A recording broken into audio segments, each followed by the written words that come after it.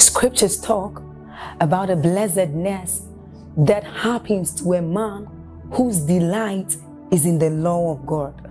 So as Psalm 1 says, it says, but his delight is in the law of God, and doth he meditate day and night. He says that that man is like a tree planted by the rivers of water, whose leaves do not wither, and who bears fruit in every season.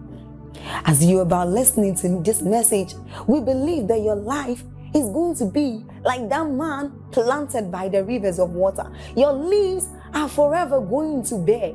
And we know that your season will not pass by. You will forever shine and you will forever bear fruit. We have a lot of content to share with you. So we would entreat you to subscribe to this channel, as well as like us. Hit that notification bell to receive more updates from us, because we know that whatever content here is going to set you on course at every time. It's going to make you attain whatever stature that Christ wants you to attain. Thank you. Several believers lined up together, and their lives will command a variety of results. And these results are all predicated upon who encounters God and to what degree. So the quality of your Christian experience and your faith walks depends on your experience with God. Hallelujah.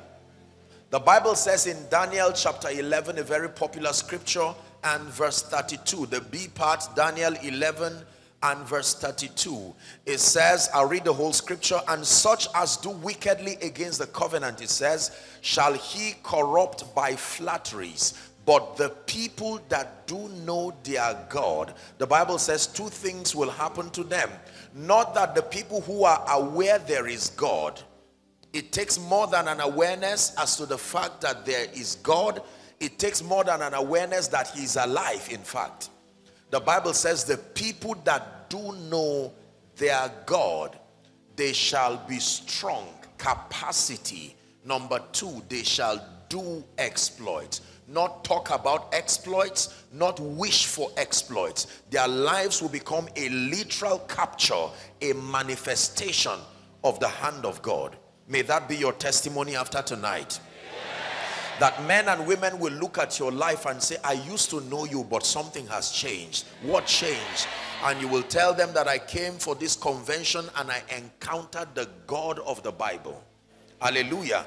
That means that my results and your results will be predicated upon our encounters, our experience with God.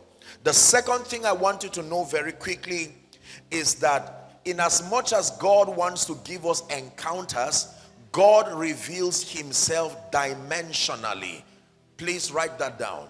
God reveals himself dimensionally. I was blessed by the pastor who came to take the offering, and he said that there are many dimensions to God. That is very true.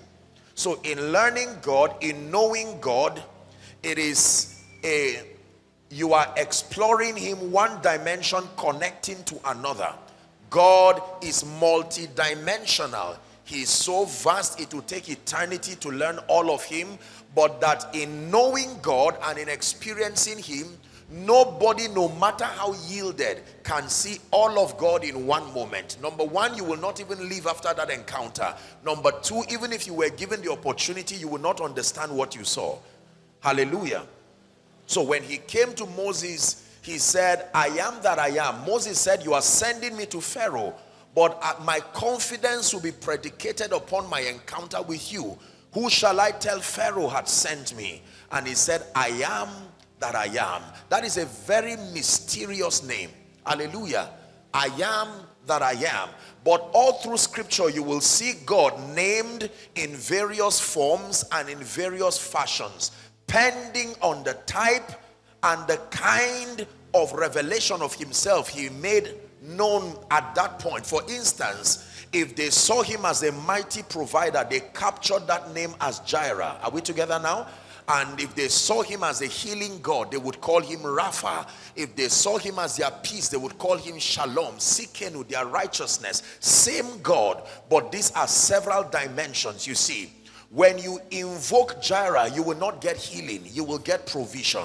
So God captures his possibilities within the frame of his names. So when Jesus came and was teaching us what we have come to know as the Lord's Prayer, he says, when you pray, pray in this manner: Our Father which art in heaven. The first demand is, hallowed be your name.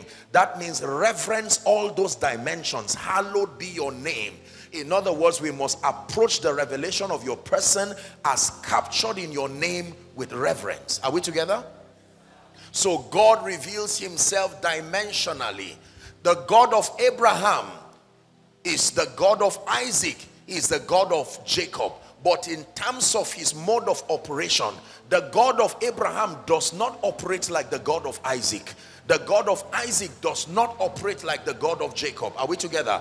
When you call upon the God of Abraham, he will reveal himself in a certain way. When you call upon the God of Isaac, he will reveal himself in a certain way. The God of Jacob, he will reveal himself in a certain way. Hallelujah. This is very powerful. God reveals himself dimensionally. And the meaning of that is that the dimension of God you encounter, if you're writing, write this down. The dimension of God you encounter will be the direction of your exploits. Let me take it again.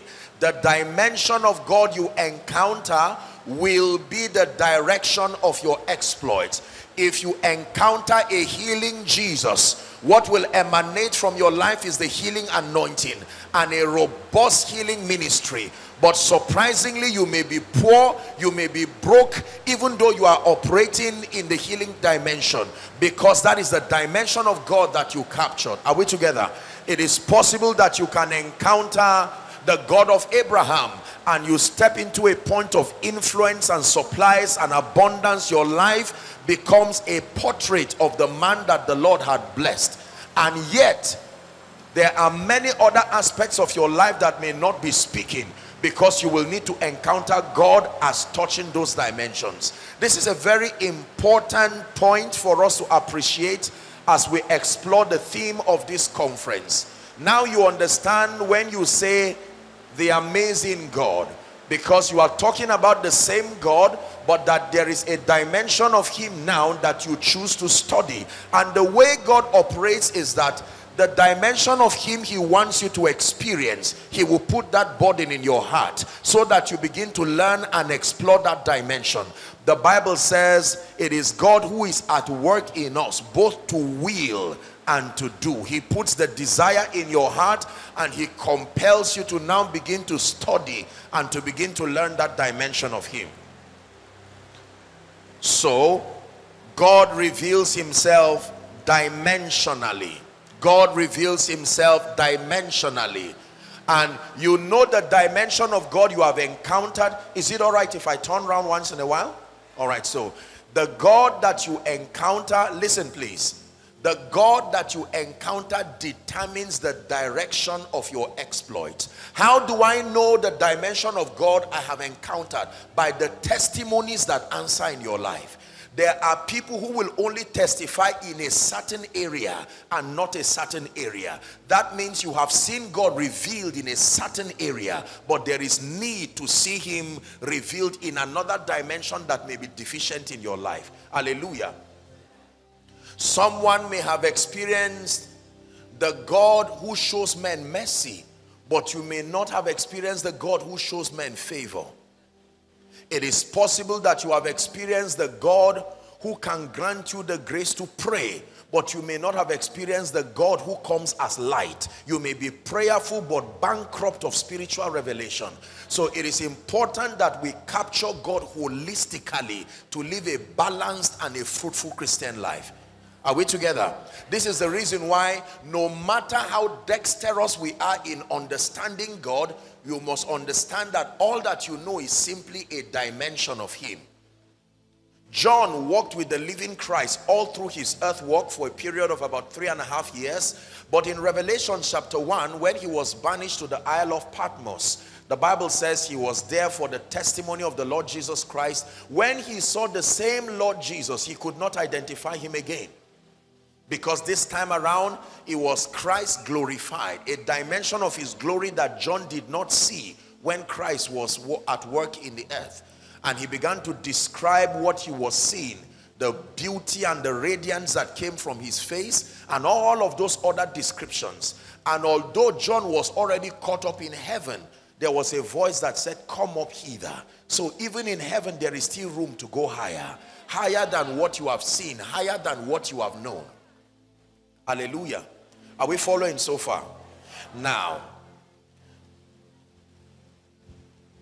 the Lord put it in my heart to share this. The Bible says, this is the Lord's doing. Please let me have your attention now. It immediately tells you there are things that men can do. There are things only Satan can do. There are things only God can do. Please pay attention. There are things that men can do. It is human to walk on my 2 feet. Am I right on that? This is not a miracle. You are watching me move around this stage. It is not a miracle. We give glory to God, but it's not a miracle. It was programmed as a possibility within the reach of men. I don't have to be born again to walk, because this is a possibility within the frame of men. I can clap. I can speak. Animals, even lower animals, can walk. These are possibilities that men can produce. There are other things that only Satan can do. If you see them happen in the life of a man, you know Satan has visited that man. Are we together? Now we're getting into the depth of the teaching now. So there are abilities that men have. The ability to speak, the ability to think, the ability to walk, the ability to relate, even the ability to love from a natural standpoint. These are all abilities that were given by God to all men. It is not salvation that brings you into this possibility. Once you are human, it's an advantage that came with our design. Are we together? But there are other things that only Satan can do. John chapter 10 and verse 10. Jesus is speaking, and he begins his discourse by saying, the thief cometh not. The thief cometh not. That means he has no business coming into your life, your business, your ministry, except to steal, to kill, and to destroy. You can verify whether it is Satan by looking for these three things. He comes to steal. That means before he comes into your life, he must verify whether there is something worth stealing, something worth killing, something worth destroying. His attacking you is already a verification that you are great. You see that now? Because the Bible says he cometh not. That means he's not careless in attacking people. There are people he will not attack because they are not worth his effort. So the fact that he's disturbing you and your family is already a sign that there is prophecy roaming around the corridors of your destiny. The thief cometh not. Are we still together? But for to steal. No wonder from birth he's been at your case. No wonder all through school he has been at your case. He cometh not. There are things only Satan can do. Are we learning? Matthew chapter 13, please. Let's hurry up. 24 to 28.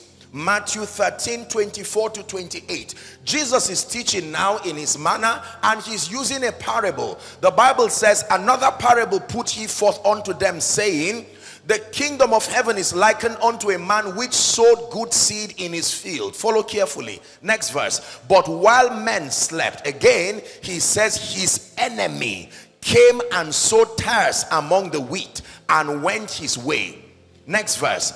But when the blade was sprung up and brought forth fruit, there appeared tares also. But thou sow good seeds in the field, from whence had these tares? Listen to the answer of Jesus, verifying again that there are certain things only Satan can do.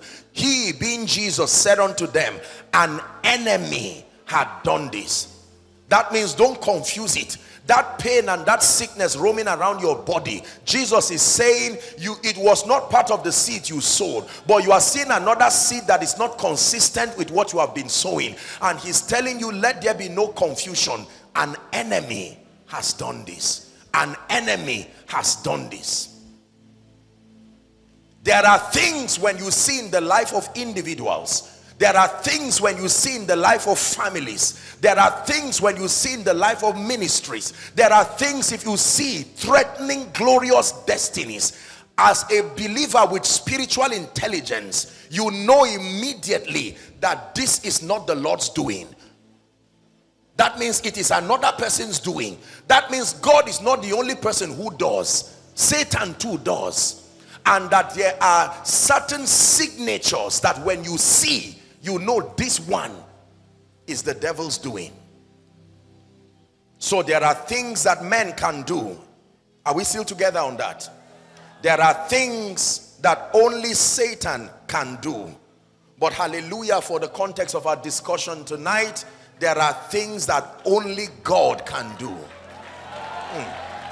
There are certain things, there are certain results, there are certain manifestations that is higher than the frame of men. The moment you see a human vessel commanding that result, it immediately implicates him that you have come into partnership with a spirit. Our assignment is to verify which spirit, but for sure you are not alone in producing this result. For instance, if in 1 year God opens a door that takes 10 years, it immediately, a door that should take 10 years is open for you in 1 year. That immediately tells you a spirit must have come to assist you for that possibility to happen. Are we together now? John chapter 3, please, from verse 1 and 2. John 3, 1 and 2. John chapter 3 from verse 1 and 2.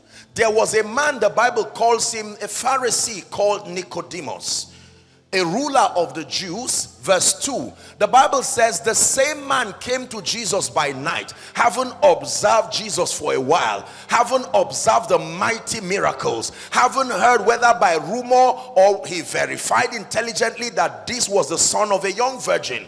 In other words, he was human.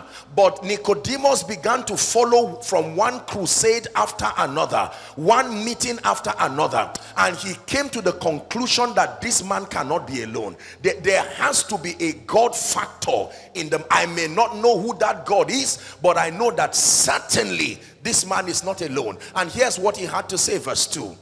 The same came to Jesus by night and said unto him, Rabbi, meaning teacher, we know that thou art a teacher come from God, for no man can do these miracles that thou doest, for no man can build this house within a short space of time, for no man can raise this kind of children, for no man can have this kind of influence, for no man can be given this kind of power except God be with him. Except God be with him. Nicodemus was an intelligent man, you must understand, and he's speaking from his conclusion about Jesus, that we have observed you, and I can only trace your results to the fact that there has to be a partnership between you and God, you and a divine spirit. There are things only God can do. There are things only God can do. You're not a man, no. You're not a man, no. You're the God who opens doors no man can shut. You're not a man, no. You're not a man, no. You're the God of everything, no one like you. The meaning of all what I'm saying is that from tonight, in the name of Jesus, stand in the name that is above all names. Your life will become a Bible study manual that men will use your testimony. They will use your life to learn God. In the name of Jesus, the Son of the living God, that at your appearance, men will marvel and wonder and find a course to go back and study scripture because of the kinds of results that will emanate from your life. You believe that? Shout it loud, amen. Please be seated. Let me give you 4 examples as captured in scripture of what God can do. Are you ready? Number 1, very quickly, Deuteronomy chapter 26. Do you love scripture? 6 to 9. Media, please help us. Deuteronomy 26, 6 to 9. This was a very profound testimony. And the Egyptians evil entreated us and afflicted us and laid upon us hard bondage. The next verse, please. And when we cried unto the Lord God of our fathers, the Lord heard our voice and looked on our affliction and our labor and our oppression. Next verse. And the Lord brought us forth out of Egypt, help me, with a mighty hand and with an outstretched arm and with great terribleness and with signs and wonders. This is one of the things only God can do. Number 2, Daniel chapter 3 from verse 24. We're reading down to 30 very quickly. The Bible talks about 3 Hebrew boys called Shadrach, Meshach, and Abednego. And on account of their faith, their conviction, and their refusal to bow to this 90-feet golden statue of Nebuchadnezzar that was built to mock the God of the God who sits in the heavens. He created something to be God for himself, and he said, at the sound of musical instruments you all bow. And the gentleman said, listen, we have been taught to be respectful and to be honoring, but in this matter we are not careful to answer you. In other words, our allegiance will remain unwavering even in the midst of this. The Bible says Nebuchadnezzar was astonished. He rose up. When they threw them into the fire, they made it 7 times hotter. Are we together? Such that those who threw them even died by the heat from the flames. And these 3 young men jumped into the fire. Please follow very carefully. Nebuchadnezzar was astonished. He rose up in haste and spake and said unto his counselors, did we not cast 3 men bound in the midst of the fire? And they answered and said unto the king, true, O king. Next verse. And he answered and said, lo, I see 4 men loose, walking in the midst of the fire, and they have no hurt, and the form of the 4th is like the Son of God. Next verse. Nebuchadnezzar came near to the mouth of the burning fiery furnace, and spake and said unto Shadrach, Meshach, and Abednego, ye servants of the Most High, it says, come forth. And they came forth hither in the midst of the fire. The next verse. And the princes, the governors, the captains, the kings, the counselors, being gathered together. I like this scripture. They saw these men upon whose bodies the fire had no power. Upon whose bodies. This is not what a man can do. The fire had no power, nor was an hair of their hair singed, neither was their coat changed, nor the smell of the fire had passed upon them. Next verse, please. Watch this. As a result of that, the very next verse, please. Nebuchadnezzar spake and said, blessed be the God. He became a preacher at once. No rehearsal, no Bible school, but he saw a manifestation of God in the life of 3 young men, and that man was forced to preach a sermon. Blessed be the God of Shadrach. I don't know his name, but I know those who serve him. Shadrach, Meshach, and Abednego, who had delivered his servants that trusted in him, and have changed the king's word, and yielded their bodies that they might not serve nor worship any God except their own God. Last verse, please. It says, therefore, as a result of this wonder, this encounter with the God who has done this one, I make a decree that every people, nation, language which speak anything amiss against the God of Shadrach, Meshach, and Abednego shall be cut in pieces, and their houses shall be made a dunghill, because there is none other God that can deliver, listen, after this sort. There are others that can try to deliver in a certain way, but God brands his impact in a way that only him can do it.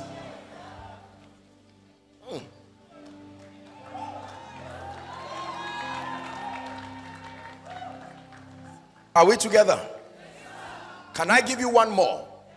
Matthew chapter 9, please, very quickly.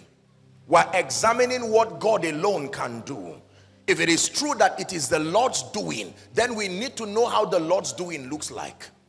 Because we know how man's doing looks like. We know how Satan's doing looks like. So I'm giving you a picture from scripture as to how the Lord's doing looks like, so that any doing in your life that does not look like what I'm describing, it becomes your assignment in prayer tonight. That means we are tracing who is behind the things happening in your life. If we see testimonies and a manifestation of the glory of God, congratulations, it truly is the Lord. But if we see pain and tears and sorrow, then we have come tonight by the Spirit to end an invisible hand that is masquerading as an angel of light, and yet the results that are showing is not the Lord's doing. Matthew chapter 9, from verse 1, please. He entered into a ship and passed over and came into his own city. And behold, they brought unto him a man sick of palsy, lying on a bed. And Jesus, seeing their faith, said unto the sick, Son, be of good cheer, thy sins be forgiven thee. And behold, certain of the scribes said within themselves, This man blasphemeth. And Jesus, knowing their thoughts, said unto them, Wherefore think ye evil in your hearts? He says, For whether is easier to say, Thy sins be forgiven thee, or to say, Arise and walk? But that ye may know that the Son of Man had power on earth to forgive sins. Then he said unto the man who is sick of palsy, Arise, take up your bed, and go to thine house. And the Bible says he arose and departed to his house. Only God can do this one. Only God can do this one. If you care to add one more for the sake of reference, go to John chapter 5. The Bible tells us that there was a man who was at a pool called Bethesda. And I'm sure the first year they moved that man, he knew that no matter what, after 2-3 years I should be out of here. But 2 years became 10 years. Can I tell you, time does not on its own change anything. It is time plus an encounter with the God of the Bible that produces results. Waiting for things to change just with the passage of time will only leave you in disappointment. I'm sure when that guy was 10 years there at the pool, he said, let me give 5 more years at the most. But that man's life was moving from bad to worse until he got to the 38th year. It's one of the longest known period we know in scripture recorded where a man was afflicted. Even Abraham did not stay 38 years. Even Job, the exact time was not given. But we know the Bible does not record that he stayed that long. Every long-standing issue that has mocked God in someone's life, in the name that is above all name, I stand in partnership with the grace that is upon this house, and I declare this night, may this be your night of deliverance. May this be your night of encounter in the name of Jesus Christ. Please be seated. Jesus looks at that man, and knowing that he had been there a long time, quoting for sake of time, he looks at him and says, would you want that I lift you? And the man paraphrasing, he said, would thou be made whole? And the man said, I have no man. He thought that it was just men that make it happen. I have no man. I have seen men help men, but this is my situation. I don't know if God can help, but I have no man. And Jesus looks at him. He says that when I'm about to step there, another person steps before me. And Jesus looks at him and says, rise up. You have seen what men can do. They have to wait for 1 year until the water is stirred. But when God comes, whether it's the season or not, his appearance makes it the season. Did you hear what I said? They had to wait for one man. That means if we are to walk by what scripture gave us, there were only 38 people from the time of this man's affliction who had been healed out of the many people who were sick. But Jesus came and said, no, I don't wait for seasons. When I show up, it is your season.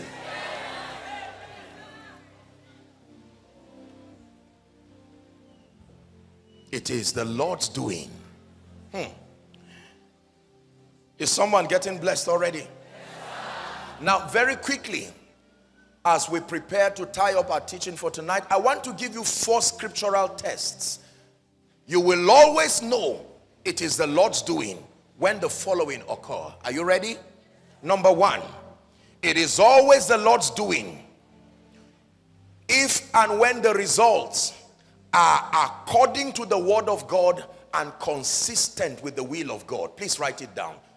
You will always know it is the Lord's doing when the results are according to the word of God and consistent with the will of God.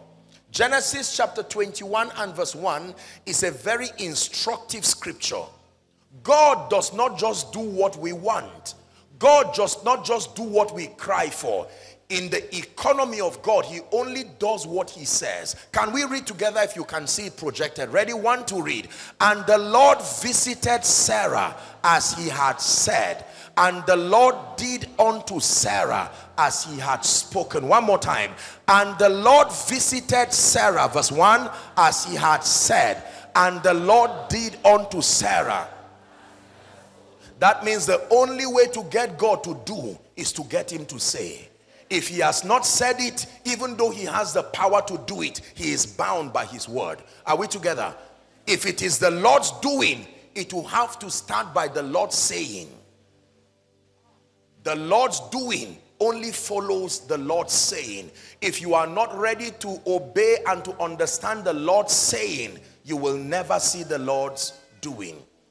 If it is the Lord's doing, it must be consistent with the will of God, and it must be according to the word of God. Luke 5:5. The Bible tells us in the book of Luke chapter 5 and verse 5 that Simon now answering him said, Master, we have toiled all night and have taken nothing. He says, nevertheless, at thy word, I will let down the net. All I need you to do is to speak, because action follows your word. Every time you speak, the first thing God did in Genesis chapter 1 is that, and God said, let there be light. And the Bible says, and there was light. And God said, let there be light, and there was light. So if it is the Lord's doing, let me recap one last time. It must be according or in accordance to the word of God, and it must be consistent with the will of God. That means for you to know the Lord's doing, you must know what God has said. The responsibility is now upon you to study the speakings of God as captured in scripture. When you know what God has said, you will also know what he can do. Let me remind you of a few things that God has said concerning you as captured in scripture. That when men say there is a casting down, is that in your Bible? That for you, you will say there is a lifting up. If God has said that by his spirit, it means it is within his power to make it happen. Can I tell you another thing God has said? He says, and I will restore unto you. So stop crying about what you lost. God has already spoken that restoration is a possibility in his dealing with men. You lost money, you lost friends, you lost strategic relationships. God is able to restore both things and time. No man can restore time. Only God, who does not dwell in the realm of time, can restore time. Hallelujah.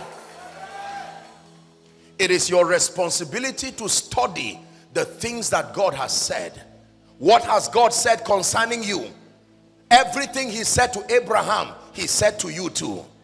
Deuteronomy chapter 28 from verse 1 and 2. And it shall come to pass, if thou shalt diligently hearken to the voice of the Lord thy God, the Bible says, to do and to observe all that I command you this day, that you shall be exalted above all the nations of the earth, and these blessings shall come upon you and overtake you. And he begins to list them. Galatians 3 and verse 29 says, and if ye be Christ, then are ye Abraham's seed and heirs according to the promise. That means everything he said to Abraham, in Christ he has said to you.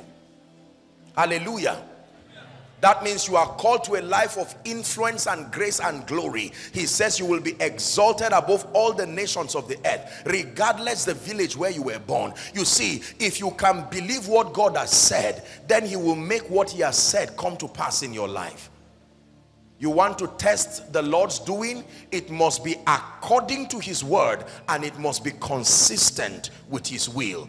One time a man was sick, and his son was sick, and he came to Jesus and he said, if you are willing, I know you are able to heal my son. And Jesus said, I am willing. That means this is consistent with my will. So watch a miracle happen, because it is consistent with my will. Number two, very quickly, when it is the Lord's doing, what is the second test? The Lord's doing will always require faith on the part of the believer for its manifestation. Please write it down in your heart and on your notebook, that the word, the Lord's doing, will always require faith on the part of the believer. Faith, in one word, is obedience. Please write it down. No matter what you do that you call faith, if it does not culminate into obedience, you are not walking by faith. Faith is not just saying what God has said. Faith is walking in keeping with the conditions that commit God to perform. Are we together now?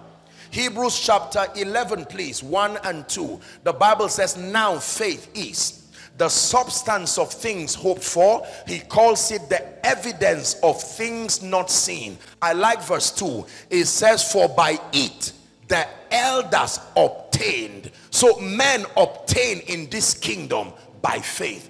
The elders obtained a good report. And if you care to read verse 3, it says, through faith we understand. We were not there, but through faith, 11 and verse 3, we understand that the walls were framed by the word of God. Through faith we understand that the walls were framed by the word of God. If the word of God framed the world, it can frame anything in your life. John chapter 1 and verse 3 says, without him was not anything made that was made. Outside of his influence was not anything made that was made. So if it is the Lord's doing, ladies and gentlemen, please understand that it must require faith. What is faith? Faith is the name given to the action of obedience that you take in response. Listen. Faith is the name given to the action of obedience that you take as proof that you believe God, and so to commit him to perform. When God speaks and you find out the conditions that are connected to the manifestation of that promise, walking in keeping with those conditions is called faith. Faith is beyond just confessing what God has said. It is part of the process of faith. But there has to be the action of obedience that commits God. Are we together? It must require faith. The Bible mandates that we only follow those who through faith and patience. There are many routes to obtaining the promises, but that in following men, verify that there is faith at work in their lives. Otherwise, you are taking a risk to follow men who through faith and patience. Can I tell you, when you are walking with God, there must be something captured within your walk with God that will demand that you trust him. Number 3, when it is the Lord's doing, what is the third litmus test?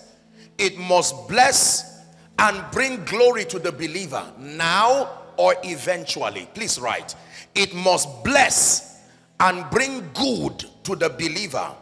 It must bless and bring good to the believer now. That means at the present or eventually. If it is the Lord's doing, when it is the Lord's doing, it must bless and bring good to the believer now or eventually. How do I know that this is the Lord's doing? It must bless and bring good to the believer, even if it does not happen in that instant. Jeremiah 29:11 says, for I know the thoughts that I think towards you, saith the Lord. They are thoughts of peace and not of evil. One more time. They are thoughts of peace and not of evil. It says to bring you to an expected end.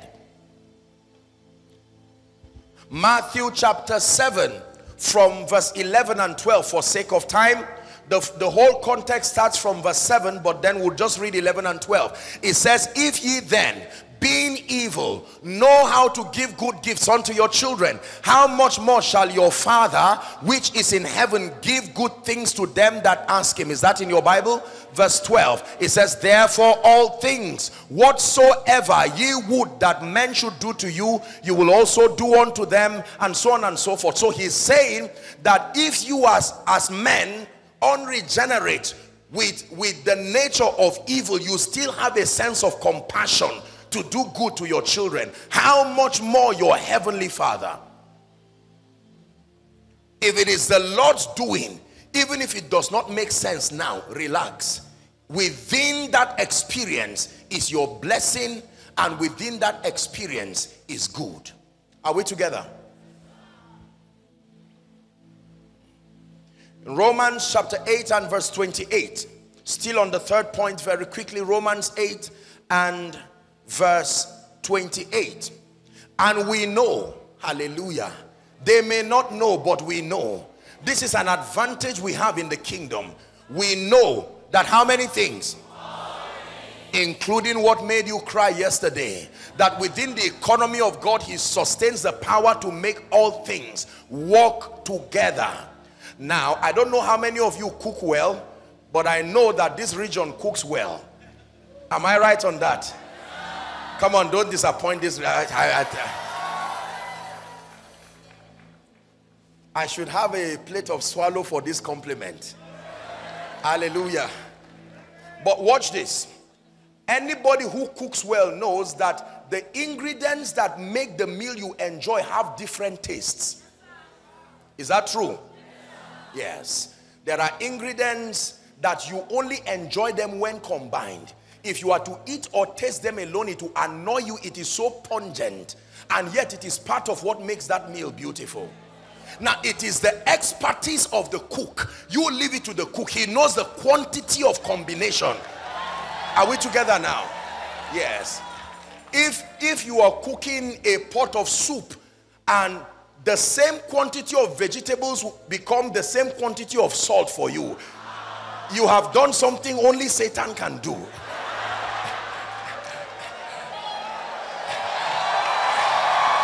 Hallelujah. Praise the name of the Lord.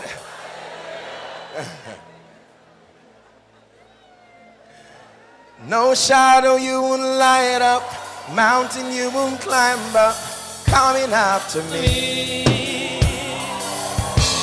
No wall you won't kick down, lie you won't tear down, coming after me. No shadow you won't light up, no shadow you won't light up, mountain you won't climb up, coming after me. No wall you won't kick down, lie you won't tear down, coming after me. Hallelujah. So number one, that when it is the Lord's doing, it must be in accordance to the word of God, and it must be consistent with the will of God. Number two, when it is the Lord's doing, it will require faith, it will require obedience on the part of the believer. You have that down? Number three, that when it is the Lord's doing, it must bless and bring good to the believer. Take note, now or eventually. That means if you have not seen the good manifest now, Mary When the angel appeared, he never said you are a troubled woman. He said you are favored. But the next thing that followed Mary was a series of controversies and pain, and yet God still said you are favored. So sometimes favor does not start with laughter. Favor can start with endurance, but it is still favor. Favor can start with tears, but it is still favor. Favor can start with the most important thing. The Bible says better is the end. The end. Don't be too quick to say God is unfaithful. No. Only a boring movie starts with victory. Every movie that attracts your attention will demand that you keep watching. Hallelujah. Many great movies start with mysticism and tragedies. The entire span of the movie is to unravel secrets and mysteries. That is where the expectation and the joy of watching that movie is. Could that movie be your life? That for 30 years now, even you don't understand what God is acting. But rest in the fact that if it is the Lord's doing, at the end of it, you will sing a song that only you can sing.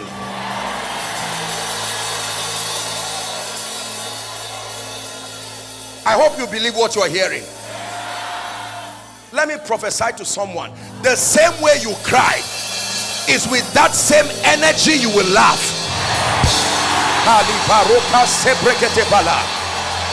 The same way they mocked you, that is the same way they will gather to celebrate God.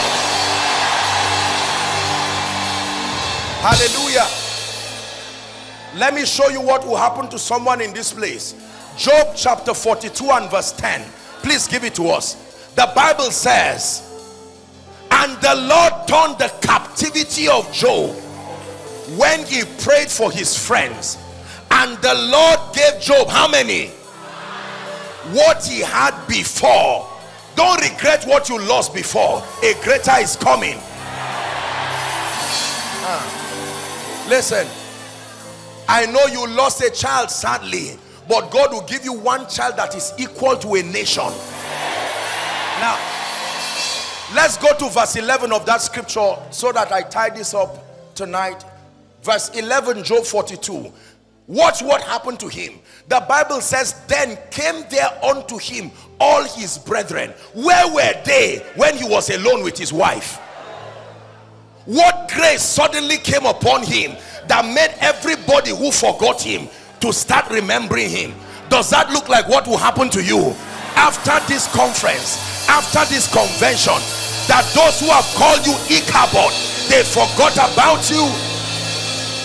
They've drifted from you because of the pungency of all that has happened in your life, that they will begin to come to you.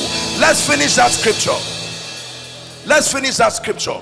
The Bible says all his brethren and all his sisters, read with me if you can, and all that had been of his acquaintances before, and they did eat bread with him in the house, and they bemoaned him and comforted him over all the evil that the Lord had brought upon him. I like the second part.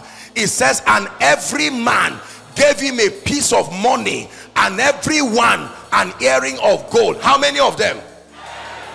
Including those who laughed before. Every man. When the Lord's hand comes upon your life, he can use anybody, even Pharaoh, to bless you. Hallelujah. Please be seated for the last point, so we wrap up. My God, someone will not go back home the same. Are you ready for number 4? The fourth test. How will I know that it is the Lord's doing? It must bring glory to the name of the Lord. In it, the entire journey culminated by that result. Jesus must be glorified. Matthew 9 and verse 8. Matthew 9 and verse 8. The fourth litmus test that helps you know that this is the Lord's doing. The Bible says, but when the multitude saw it, help me, they marveled and glorified God, which had given such power unto men. when they saw the child that had come after 20 years, when they saw the job that had come after 10 years, when they saw the promotion, when they saw the good things that came, that after 10 years of waiting, God gave you quadruplets. The Bible says when they saw, you see, the way you know it is God is that the more men look at you, the more they call his name. When your name is the only name they call in the presence of your testimony, someone else produced it. If it is God's hand that is at work in your life, the more men look at you, they should nod and say, this God, this God. Not just your name, this God. Hallelujah. It must bring glory to the name of the Lord. Galatians 1:24 is a scripture that has blessed me for many years. Let's read it together, and please never forget it for the rest of your life, because this is what your life is becoming after now. It says, 1, 2, read, and they glorified God in me. One more time. One more time. The last time now. And they glorified God.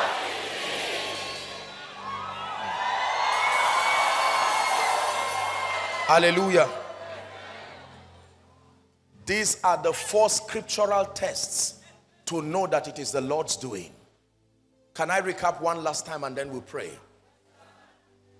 When it is the Lord's doing, the results, that the manifestations in your life must be in accordance to the word of God and must be consistent with the will of God.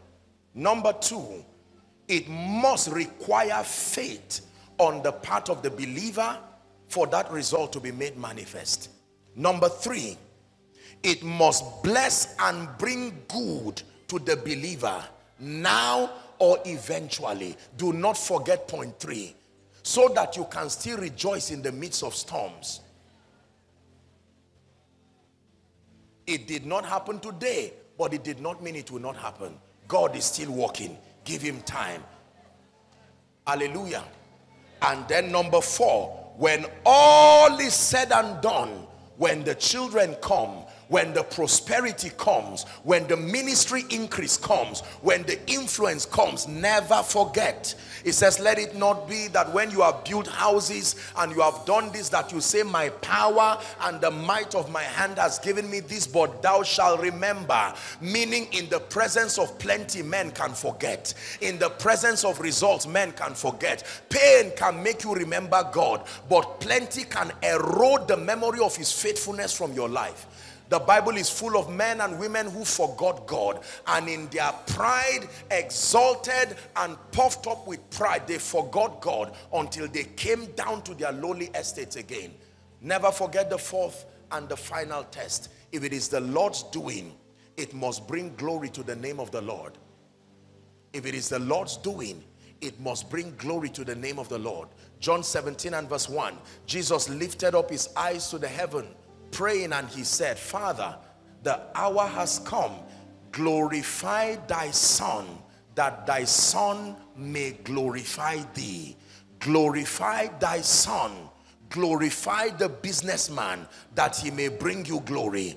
Glorify the young lady, that she may bring you glory. Glorify Esther, that she may bring you glory. Glorify Ruth, that she may bring you glory. Glorify Gideon, that he may bring you glory. Glorify Samson. Glorify Joshua Selman. I will not call your name for you.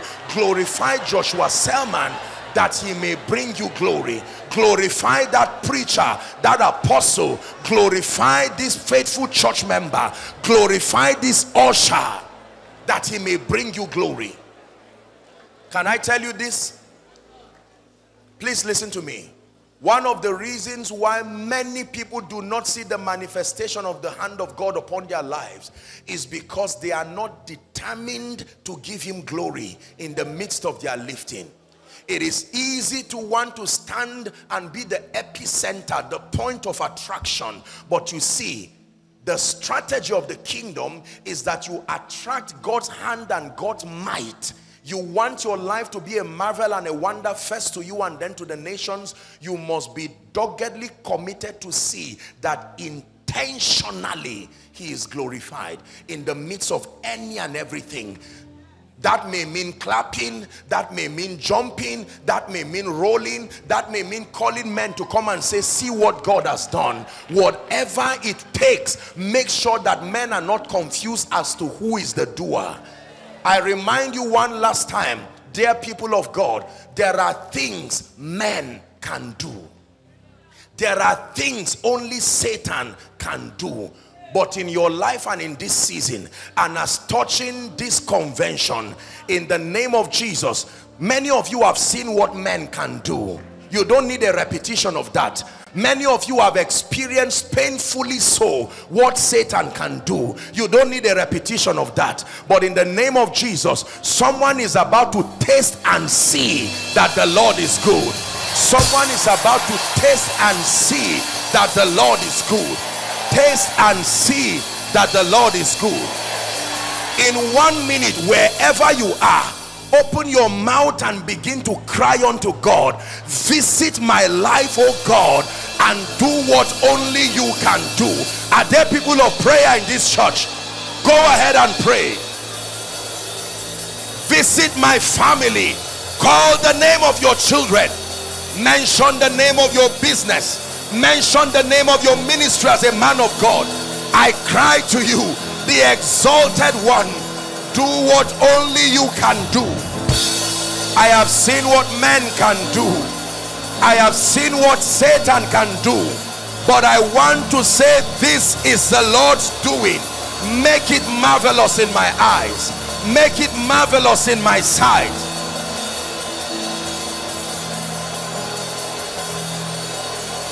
Pray.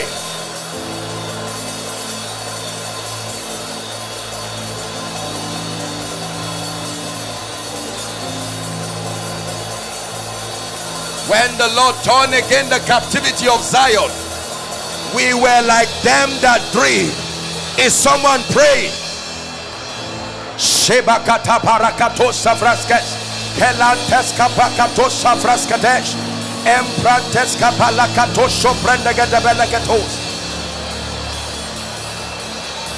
Father, let your hand come upon my ministry. Someone is praying. Father, let your hand come upon my business. Let your hand come upon my endeavors.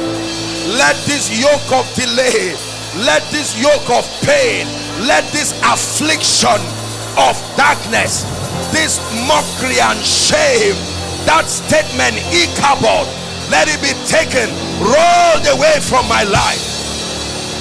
1 more minute, you are praying. 1 more minute, you are praying.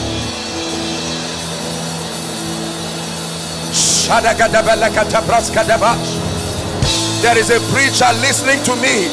It's time for men to see the hand of God upon your life and your ministry.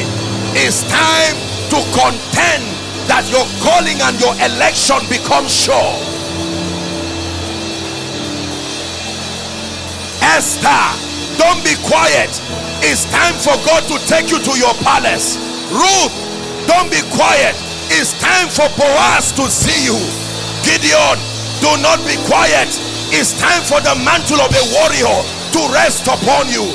Joseph, don't be quiet. It's time for the gates of the prison to be opened.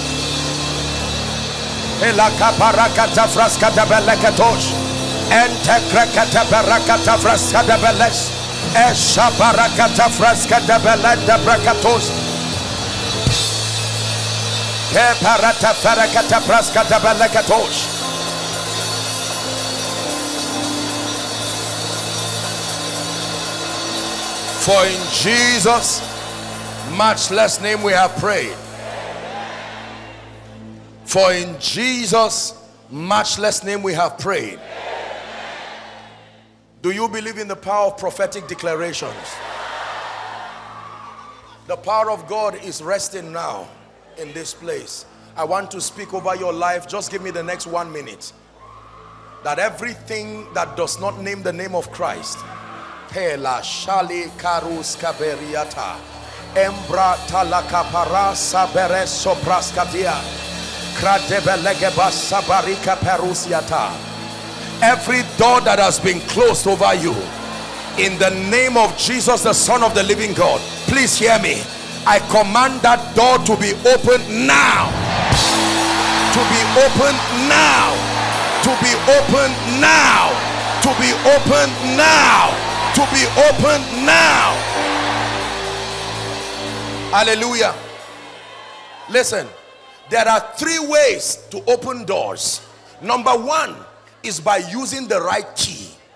Number two is by knocking, but that would depend on whether the person inside wants to open for you. But the way to open doors when you are angry is to learn from Paul and Silas. It says at midnight they prayed and they sang, and all the jailers heard them. Suddenly there was an earthquake.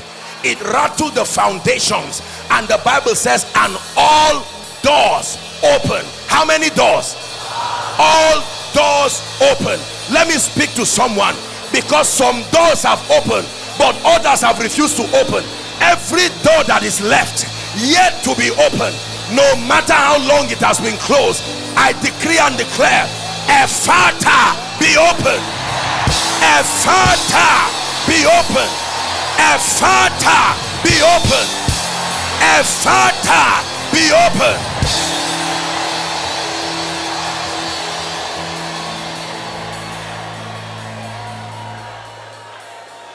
We're wrapping up. Once upon a time, the nation of Israel were standing before the Red Sea, and behind them were the Egyptians at the command of Pharaoh, with anger coming to take them back into yesterday. And the Bible says the Lord told Moses, why do you cry before me? It says, speak to the people that they go forward. I want to speak to someone. You don't just go forward because you want to. You are pushed by prophecy. I stand as a prophetic midwife upon the grace in this house, and for someone who has been crawling, I push you into the next level of your life. I push a pariketesketa rekete brekete kakosiata. I push you, step into the next level of ministry, the next level of your destiny, by God who helps men, in the name of Jesus Christ.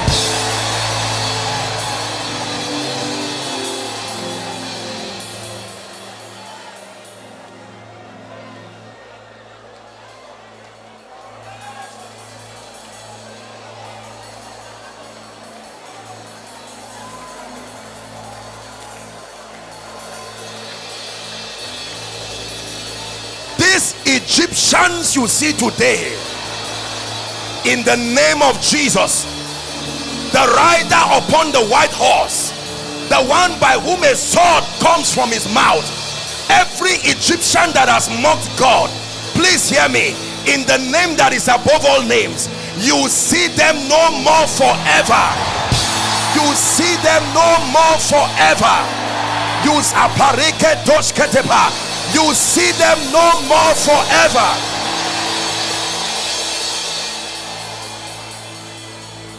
Finally, can I declare restoration?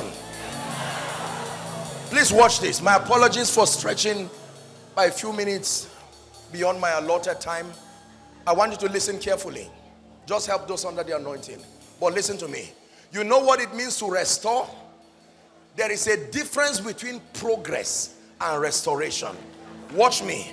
This is progress, taking incremental steps, right?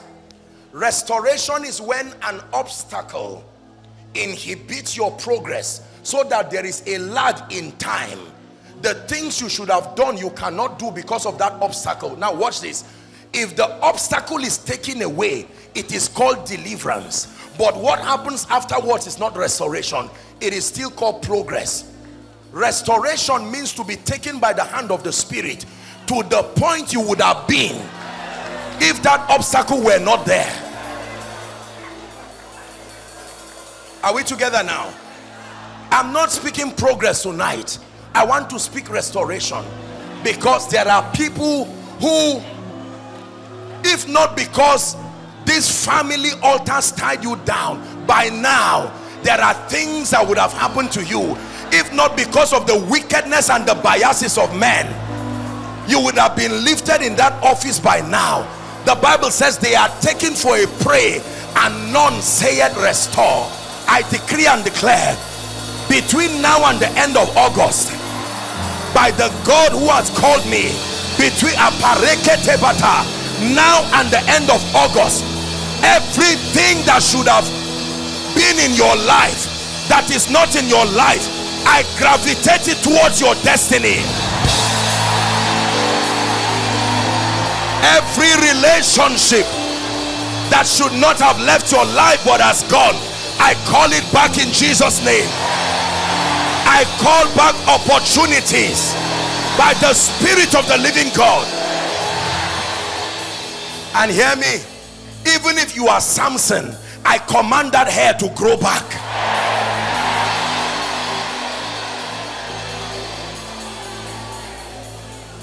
Listen, for someone, before you arrive home this night, your testimony will reach your house before you. Did you hear what I said? Your testimony will reach your house before you.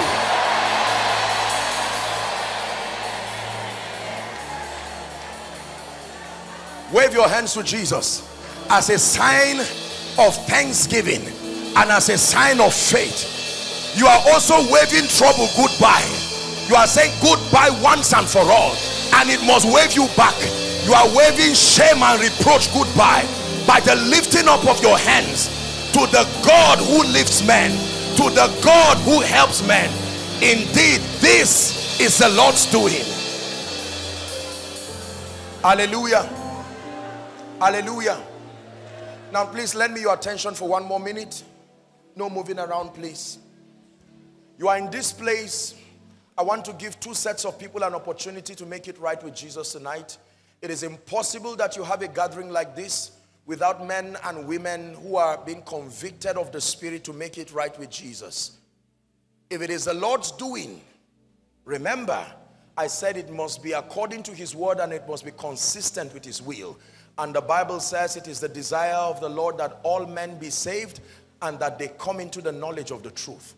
There must be someone in this place, on ground here, and those following by way of internet, television, or perhaps by way of a rebroadcast. The Lord is calling you to make it right here at this convention. I want to give you an opportunity to make it right with Jesus. Or number two, there are those who are saying, Apostle, if you will give me a chance, I remember making this decision, but sincerely, I cannot say that my life, I'm walking consistent with the ways of God. I have deviated for whatever reason. Like the prodigal son, you see, coming to yourself is your responsibility. The prodigal son went away, spent his money on riotous living, but when he came to himself, the Bible says, he said, how many hired servants has my father, and I'm here feeding with the swine? He said, I will arise and I will go to my father, and I will say unto him, Father, I have sinned against you and against heaven. I am not worthy to be called your son, but take me as one of your slaves. Watch this. The father never came and met him in his wrath, and he did not have to go home to meet his father. They met somewhere at the point of his obedience. Hallelujah. He got up, and the moment he started taking a step towards his father been coming to church, you were born by and from a Christian family, you've been around the things of God.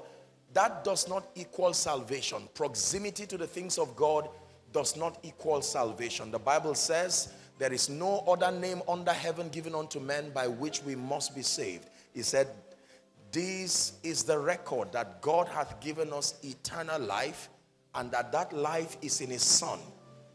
It is only he that hath the Son that had life, not he that had church, not he that had a pastor, as important as that is. I want to count 1 to 5, and I want someone who is bold and sincere, serious and determined to end it once and for all with Satan. You are saying, Apostle, if you give me a chance, I want to make it right and I'm not ashamed. As I count 1 to 5 from the farthest of the aisles, I want you to make your way and come and stand right in front of me here, and I want to pray with you. I'll begin my counting now. Don't wait for someone to be the first. Be bold, be strong. 1, Let's celebrate them as they come. 2. If you're running, run to Jesus. Run to him. 3. Oh, the overwhelming, never-ending. Please stand for space. You don't have to kneel. Stand. Come to Jesus.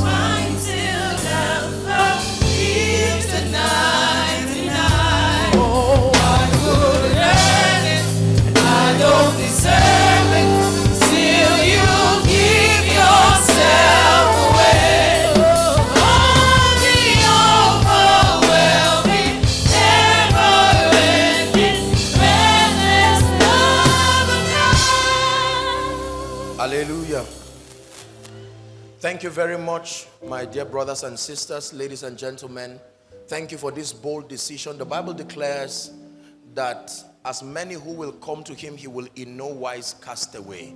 It is a noble decision, the wisest decision known to man in this side of God's kingdom, to make your ways right, to have peace with God, and to receive peace from him. Whether you are rededicating your heart, your life to Jesus, or making it a sign of surrender, and please say this after me. Say it loud and clear. You are speaking to Jesus. Say, Lord Jesus, tonight I have heard your word. I love you with all my heart. I believe that you died for my sin.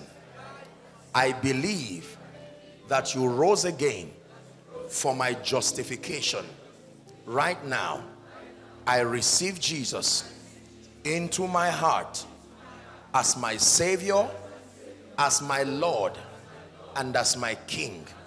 I declare that the power of sin, Satan, hell, and the grave is broken over my life. From tonight, I am a child of God. I go forward ever and backward never. Amen. Keep your hands lifted. Father, thank you for these precious ones. By the authority of Scripture, I declare your sins forgiven. I call you bona fide recipients of the life of God. The grace to live the victorious Christian life, I release upon you right now. And based on the authority of Scripture and your declaration, the power of sin, Satan, hell, and the grave is broken over your life. You walk in newness of life from now. In Jesus' matchless name I pray. Now, please, all of you just remain where you are. I see that there are a number of counselors and officials who will be handing over a card. Please do well to have the card. Make sure you pick it and then fill it legibly as demanded with your correct details. And from there, you'll be guided on what to do, whether to go back to your seat or to move somewhere where you'll be counseled further. But thank you very much for making this great decision. Hallelujah. Now, let me just lend my voice respectfully to encourage everyone to be part of tomorrow's session. I'm going to be speaking over your life, and then I'm going to be praying for the sick in the morning. Hallelujah. So make sure that you make whatever sacrifice as much as you can make, and invite everyone. If there is no space, if they have to sit on the roof, it's better to sit on the roof and be healed and be blessed. Hallelujah. So you have the responsibility to do the work of an evangelist. Let everybody know that God is moving here in this assembly, in this church. For now, may the Lord bless you. In Jesus' mighty name. Amen and amen.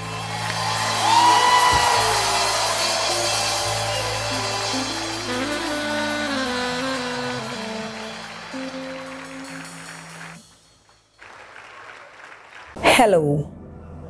Scriptures exhort us from the book of Proverbs.